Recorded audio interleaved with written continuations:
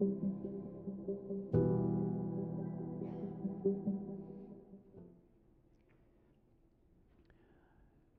good morning, everyone. It is great to see you. I want to welcome our friends in Gallup this morning.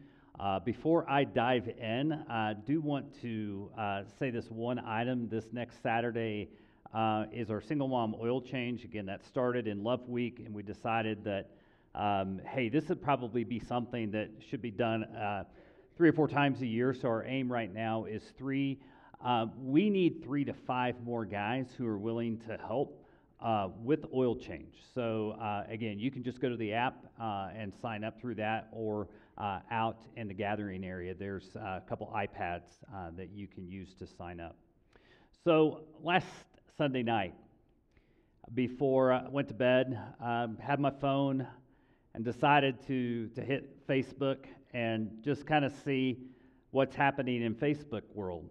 And one of the first posts that I saw was from a young lady by the name of Hannah. Hannah was a member of our last church in Missouri, and as I kind of scrolled through her pictures that she was sharing, there was one picture that stopped me in my tracks. It was Hannah and her family, and her older sister Rachel, and their mom and dad, Dan and Chris. I can't explain really what happened at that moment, but the feeling in my heart, the joy in my heart, the love in my heart when I saw that picture is something that I really cannot explain. From the time we got to Missouri in 1997, had one child at the time, and Dan and Chris Pepper became like surrogate family.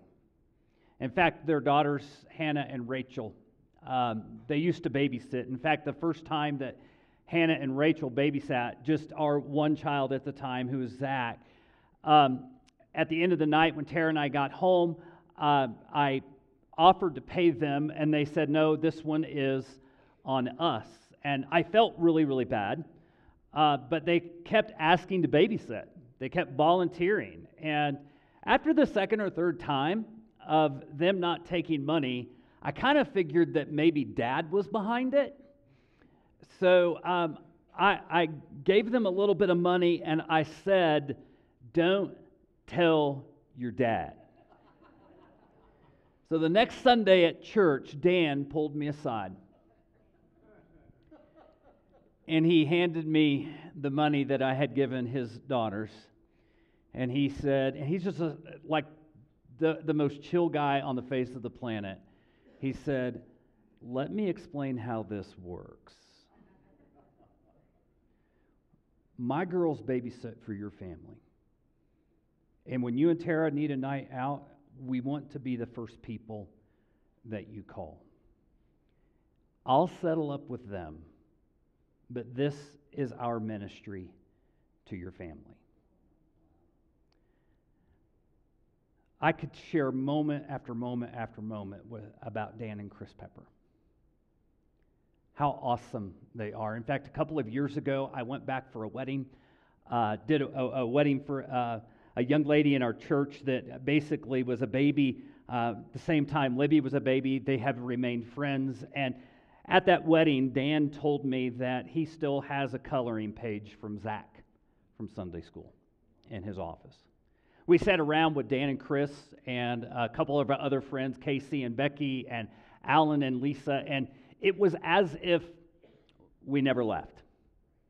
It was just absolutely amazing. In fact, when I think about Dan and Chris Pepper, they are more than friends. They are dear friends.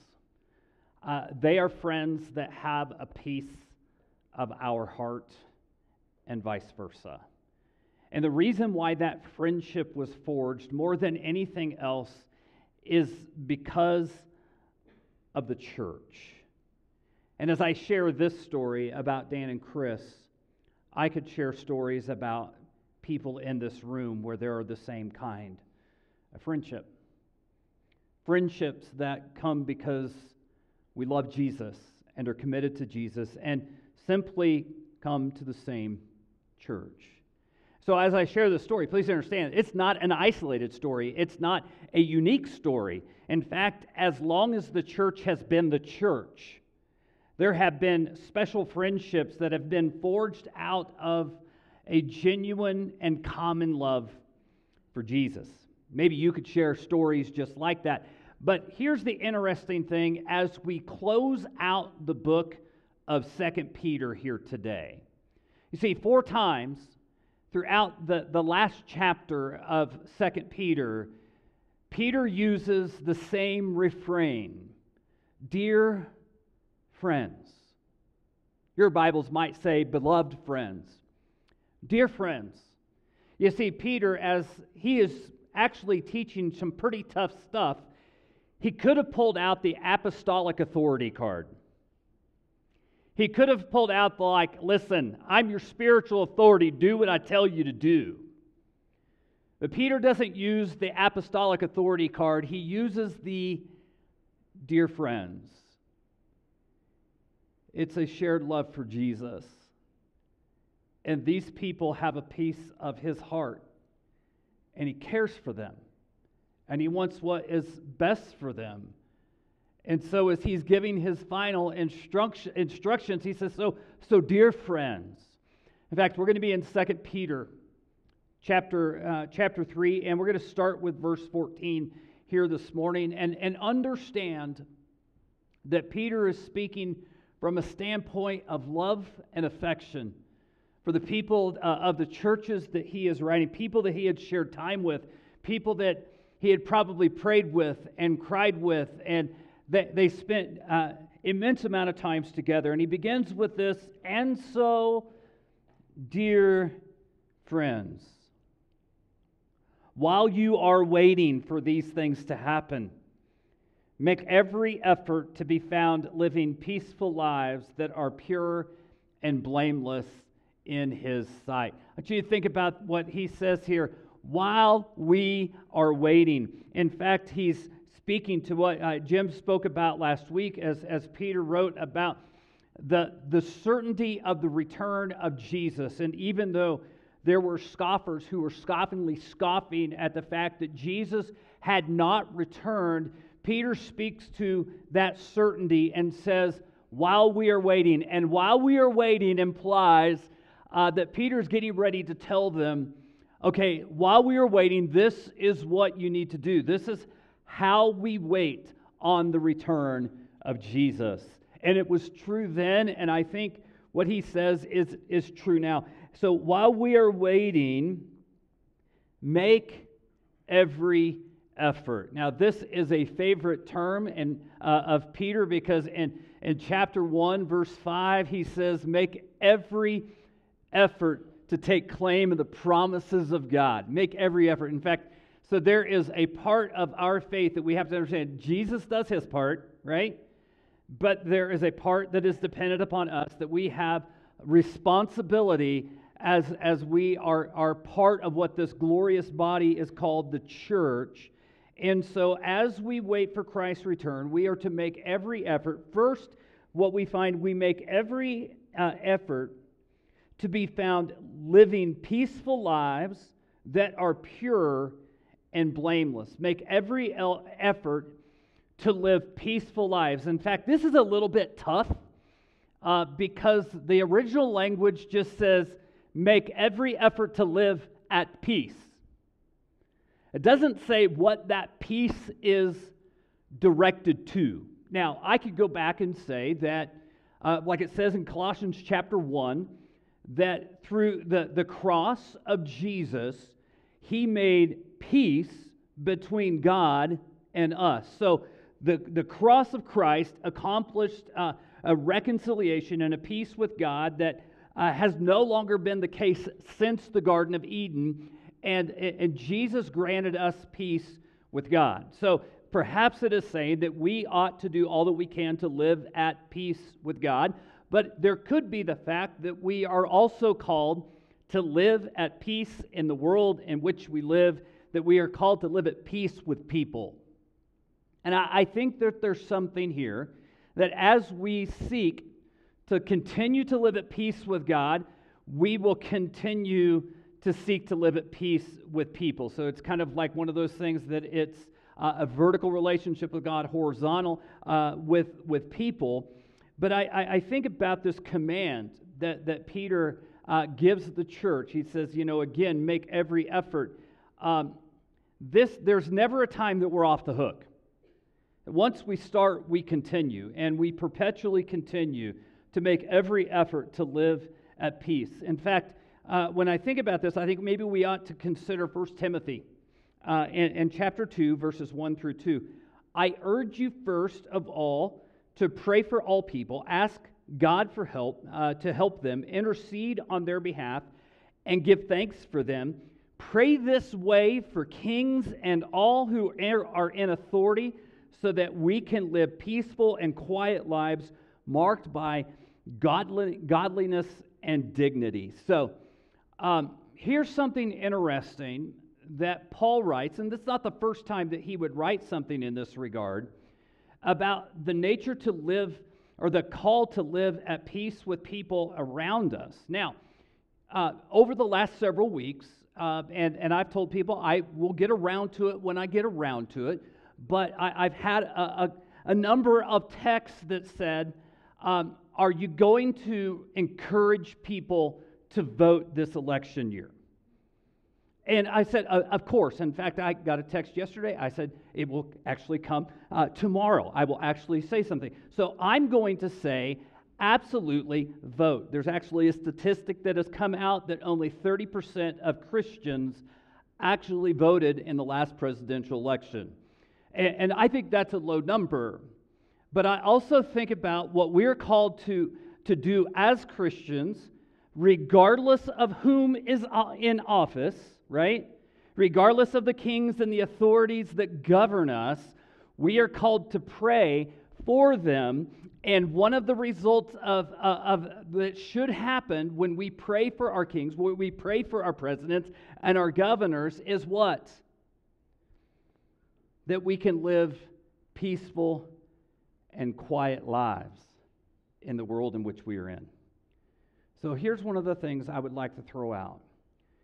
30% of Christians voted in the last election, and we gasp. Imagine the power that would happen if our desire was so much to live at peace in the world in which we lived in, that even 30% of Christians prayed for those in government.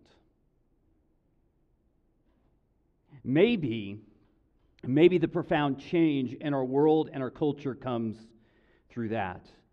So we seek to live at peace. We're making every effort to do this, but we're also making every effort to be pure and blameless in His sight, in Jesus' sight. And so when we think about this, the false teachers in 2 Peter chapter 2 were called a disgrace and a stain, a blemish and a blot. That's what they did, and that's who they were, and that was against the work of Jesus. But here we are called to be pure and blameless. We are called to reflect not the character of the world around us, but the character of Jesus. And even though Jesus accomplished the work that made us pure and blameless, again, we are making every effort, as far as it depends upon us, to live that godly life. And so I would say that maybe Peter is saying it like this: work hard to be right with God and with people. And as we wait for Jesus' return, we seek to be right with God and right with our fellow man. And this is not complex. It's not necessarily easy, but this is not complex, because one of the things that countless churches do today, we all have our little our statements, our little slogans and different things like that. A number of churches say, love God, love people. And so as we wait for Jesus, we simply love God. That's a thing that we should do. We should seek to please God, but also live right with our fellow man. But as Peter goes on, it's interesting that he draws us back again to the second coming of Christ. He brings this up. And remember, And so basically, he is wanting us to remember something specific. And the idea is when we remember something and there's a constant remembering that's going on, it will transform our minds. And remember, the Lord's patience gives people time to be saved. This is what our beloved brother, our dear brother, again, there's the familial aspect here. Paul also wrote to you with the wisdom God gave him. So with this, we remember the second coming of Jesus, but we also remember God's patience. We remember that ultimately God wants to give people time to be saved. And then he writes about Paul. Writes about the Apostle Paul. So one of the things that's interesting is it's not like that Paul and Peter didn't ever cross paths. That actually they probably at different times ministered to the same churches. And so Peter's almost like saying, I'm telling you the same thing Paul probably told you in person and what Paul has told you in his writings. In fact, let's go to verse 16. In verse 16, we find something interesting about Paul. He says, speaking of these things and all of his letters, so he wrote to you, he was speaking of all these things in all of his letters. Some of his comments are hard to understand, and those who are ignorant and unstable have twisted his letters to mean something quite different, just as they do other parts of Scripture. And this will result in their destruction. So I think it's rather interesting, kind of what Peter brings up about Paul. A couple of interesting aspects. Now, we are 30, maybe 35 years after the resurrection of Jesus. And I think that's important for us to kind of lock into. But here's something to think about.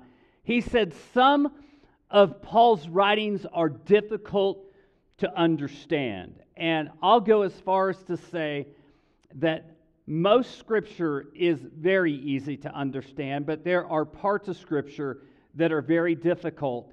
And it is sometimes those very difficult aspects of Scripture that false teachers like to kind of gravitate to and grab a hold of and say, I know what no one else knows about this.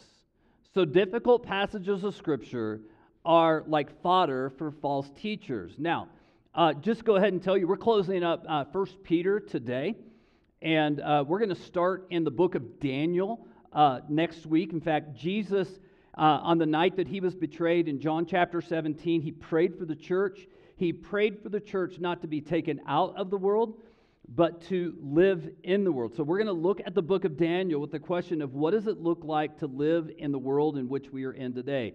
Now, if you know anything about the book of Daniel, there are like 6 chapters that are like narrative, and it's easy and it's good, and you get to chapter 7, you get to chapter 8, and you get on and on and on. There's a lot of stuff in there that like it stopped Daniel in his tracks. He was white with fear.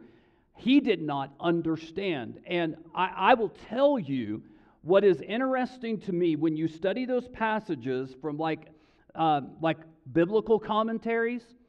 Biblical commentaries, like Bible scholars, are really careful to say this could mean this, and this could mean this, and it could mean this. And these are ultimately speaking of end times sort of things. But there are many who will say, this is what it means, and this is what it means, and here's the timeline, and here's this, and here's this, and here's this, and they may be right.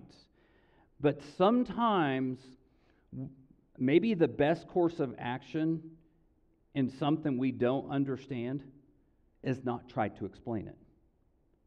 And basically say there are parts of the Bible are hard to understand. And so these men took what Paul was writing, and some of those difficult areas they were twisting and manipulating and using it for their own benefit. But again, Peter uses the term that they were twisting the words of Paul as they do other parts of Scripture. And so the implication here is this: 35 years after the resurrection of Jesus, the church had already begun to develop the idea of what was Scripture, what was inspired of God, Paul's letters, what was not. And Paul's words were to be considered to be Bible as we would today. So as he kind of talks about that, kind of chases that little rabbit, I just want to say this, again, echoing what Jim stated last week. God is patient in the second coming because he wants people to know Jesus. Talked about a day is like 1,000 years is like a day. Why is God tarrying? Well, why is God waiting? Because he wants people to know Jesus. His heart is that none should be lost, that all would come to repentance. That's ultimately God's desire. And so one of the things I just want to drop here and let you chew on here for a moment. God's patience is no excuse for our inaction. Folks, there are people all around us in our community and our state. New Mexico is one of the least churched states in the United States. The United States is considered to be post-Christian, which means that there are a whole lot more people that kind of fit into the category of no religion at all than Christianity. There are a lot of people that need to know Jesus. And so I mentioned the statistic 30%. 30% of people voted, as far as Christians voted in the last election. I think that's a low number, and so encourage you to vote. Imagine what would happen in our world if 30% of Christians invited people to church. Think about what happened if 30% of Christians were actively sharing the message of Jesus with their friends and their neighbors and their family members and their coworkers. That would change the world as we know it. So now Peter goes back again to dear friends. Final words. I am warning you ahead of time, dear friends. In fact, that kind of the idea is I'm not telling you anything new. But he says this: be on guard so that you will not be carried away by errors of these wicked people and lose your own secure footing. So be on your guard. Literally, this is a command. It's not an option. You don't get to set this one out. There's never a time that you should not be on your guard. So be on your guard so that you are not snatched away. And here's the idea about the continual action. I kind of think about life through the lens of sports and movie quotes. In fact, my family tells me every time I share a movie quote in a sermon, they will say, "Dad, you got it wrong." So I paraphrase movie quotes. But I filter life through sports. And so the idea of being on your guard, right? It kind of goes back to what Paul wrote in Ephesians chapter 6, that your feet are fitted with readiness. In other words, in sports, this would be the defensive position. In fact, in football, I remember we used to go, ready, ready. And so on defense, our feet were ready, our body was ready. And I think about in baseball, because I actually did okay in baseball, but if you're playing in baseball, whether you're in the outfield or infield, as the pitcher is on the mound and you know that he is getting ready to pitch, what do? You get in the ready position. You bend your knees, you do all of that. And I will tell you, if you're ever flat-footed, it can be disastrous. In fact, I think about when I was in high school. It was between my sophomore and junior year of high school. I was on the all-star team for our league. So the state tournament just happened to be in Dodge City. So there was teams from all throughout the state. All the different all-star teams made it into to this area. And I remember we played our first game at like, 8 o'clock, 9 o'clock in the morning. Second game was kind of mid-afternoon. And then our last game was supposed to be at 10 o'clock. But of course, all of the games ran over. So it was about midnight when we started playing. So first game, 8 o'clock in the morning, and last game like at midnight. I am toast by that point in time. It's July, it's hot, it's humid, it's Kansas. And so I can remember it like it was yesterday. I was out in left field, literally out in left field. Usually played first base, but the other guy on the team was first baseman, was really slow, and I was pretty fast. So they put me out in left field. And again, long day, fog is beginning to set in, and I am out in La La Land. I'm out in La La Land, and I know that I'm not paying attention, and I am not ready.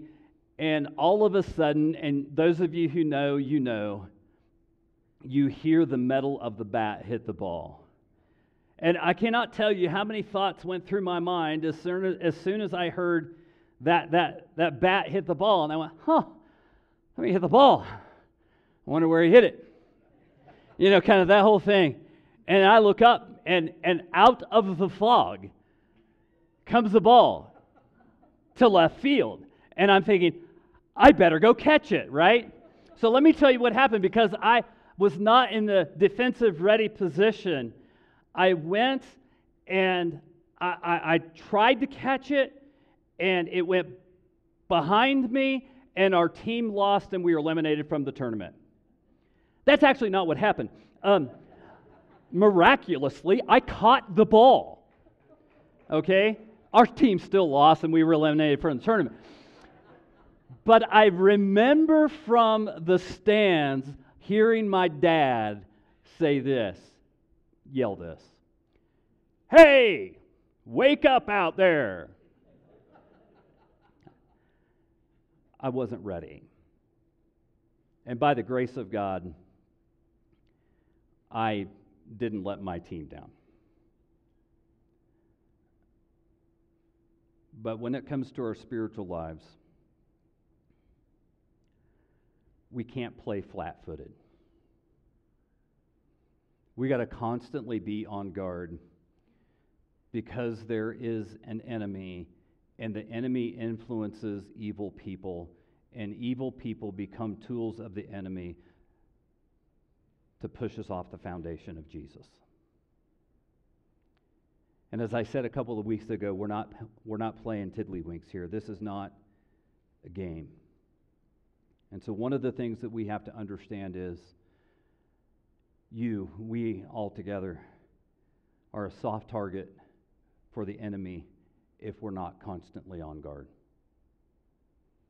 We never get to sit this one out, because Scripture tells us that there is an enemy, and he is like a prowling lion waiting for somebody to be off guard, looking for someone to devour. Now, our final verse. Rather, you must grow in the grace and knowledge of our Lord and Savior, Jesus Christ. All glory to him, both now and forever. Amen. Here's another command. Grow. Again, we don't get to set this one out. There must be continual growth in our life. Those of you who are parents, there's a certain phase of growing your kids or raising your kids where growth is expected, physical growth is expected. And if physical growth does not happen, you know something is drastically wrong. And so as Christians, we are commanded to grow. We are commanded to grow first in grace. The grace of God is God not treating us as our sins deserve.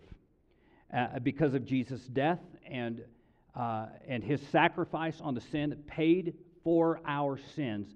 When we come to a relationship with Jesus, when we come to faith in Jesus, we receive God's grace where God says, I am not going to treat you as your sins deserve. Ultimately, one of the things that we find that when God forgives our sins, when He does not treat us as our sins deserve, it says in Scripture that He remembers our sins no more. And so God, in His infinite wisdom and grace, knows how to not remember our sins. I don't know how to do that. You don't know how to do that. But God has the ability to wipe them out of His memory forever. And so we are called to grow in grace, grow in our knowledge of grace, embracing what the free gift of grace is in our walk for Jesus. And I'll explain why that is important here in just a few moments. But also that we have growth in our knowledge of Jesus. One of the things that I love is the third chapter of Philippians. Paul is dealing with false teachers in the church who were telling these new believers, that non-Jewish believers, that if you really want to believe in Jesus, if you really want to be a Christian, you must become Jewish first and then follow Jesus. So they were adding things on to grace. It was like it's Jesus plus all this other stuff over here before you can reach that place that you are right with God. And basically Paul says, listen, I could make it about my spiritual resume. I could tell you all the things that I have done, but I simply want to know Jesus. In fact, he might have used some very crass language where he says, I consider everything rubbish for the surpassing greatness of knowing Christ Jesus, my Lord. That is like, and so what Peter is saying here is more than anything, not just growing in grace, but growing in your knowledge of Jesus. And here's why this is important. First of all, the idea of grace. False teachers, their main tool is to either deny altogether or redefine what grace is. So why should we continue to just lock into grace and hold on to grace? Understand, for it is by grace that we have been saved, right? Not our good works, not our awesomeness, so that no one can boast. And so what false teachers seek to do is, again, they either eliminate the possibility of grace or they define it to where grace is drained of its meaning and its value. And knowing Jesus, here's the deal. You know what they've said about married couples? The more a couple is together and married, the more they become like one another. Why is that? Shared life. The more you walk with someone and live with someone and journey life together, you're going to start becoming one as far as who you are. And why do we seek to grow in our knowledge of Jesus? Because the longer we walk with Jesus, the more we walk with Jesus, the more we seek to know Jesus, the more we're going to look like Him. So Peter has kind of thrown down the gauntlet. But I just want to kind of put it together as far as what Peter has called us to do. And this is our bottom line here for today. While we wait for Jesus' return, we are to make every effort to grow in our understanding of grace and our knowledge of Jesus. We embrace the idea that there's a personal responsibility in our walk and our journey with Jesus, and we seek to live at peace, and we work hard to look like God and look like Jesus. And we seek to remember the fact that there's going to be a day that there's not going to be any more days like today. And Jesus is going to return, and He is going to make all things new. And the dwelling of God is with man, and there's just this amazing thing that is in the future. But until that time, here's what we do. And this is our head, heart, and hands this morning. Continually grow in your knowledge of Jesus. And if I could if I could just be as practical as I possibly could here, much of this is dependent upon God's Word and how much you are in God's Word in your life. And so I always challenge people to develop some kind of rhythm that works for you, so that you are daily or almost daily in God's Word in some fashion, some form, some kind, in that constant sort of thing. So really seeking to grow in your knowledge of Jesus. It's not checking a box. It's investing your life, and I just want to know who Jesus is. As far as the heart is concerned, continually grow in your knowledge of grace. I think most of us, given our own whims and desires, want to make salvation a Jesus plus me sort of thing. That, we understand that it's by grace that we have been saved, right? But we also say, man, I want to do something that's going to tip the scales in my favor. I want to do something that like God is like, hey, you and Jesus really did that great thing in that salvation thing. But growing in our knowledge of grace is an understanding of my own sinfulness, of my own depravity. And that is only because of what Jesus has done that has gotten me anywhere in right standing with God. And finally, this: be on guard constantly. Jim and I have talked about being a husband before. Sorry to burst your bubble, husbands. As husbands, we don't get a day off. We're constantly be the one who sacrifices and loves our wife and our family. When we're walking with Jesus, listen, we don't get to sit a day out. That is a surefire way that the enemy will attack. So ultimately, we seek to constantly be on guard for the arrows and the weapons of the enemy, who is Satan. Will you join me in prayer? Father, thank you for today. Lord, thank you for your grace and for your mercy. Lord, I thank you that you have made a path possible that we might know you through knowing your Son. And so let that be a constant striving and desire in our lives.